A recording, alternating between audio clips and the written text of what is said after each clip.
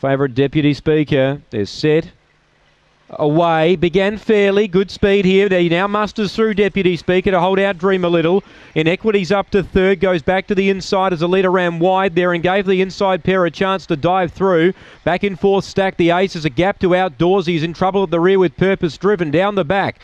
Deputy Speaker leaving the inside. Inequity's after at the outside, a length and a half away. Then Dream a Little and running on Stack the Aces. They're well clear of the others. Inequity goes up to Deputy Speaker. Hit the lead, running on late Dream a Little, but Inequity too good. Dream a Little second. Deputy Speaker kept wanting to leave the inside, the favourite. It's cost itself victory. It's run third. Then Stack the Aces. Purpose Driven was in trouble, and Outdoorsy was back with it at the rear of the field. 30.06 the run. Inequity, late mail, too good.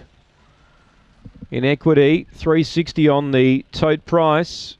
Had to come from behind tonight, but did it well. Ran down both Dream a Little and Deputy Speaker. Deputy Speaker began reasonably, had to really muster up to keep them wide.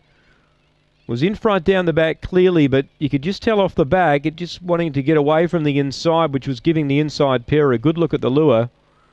And eventually, Inequity's come over the top to win. And Dream a Little's came home to get second, and Deputy Speaker has to be satisfied with third. Six Stack the Ace is fourth, and you wouldn't believe it in a field of six. The other two at the rear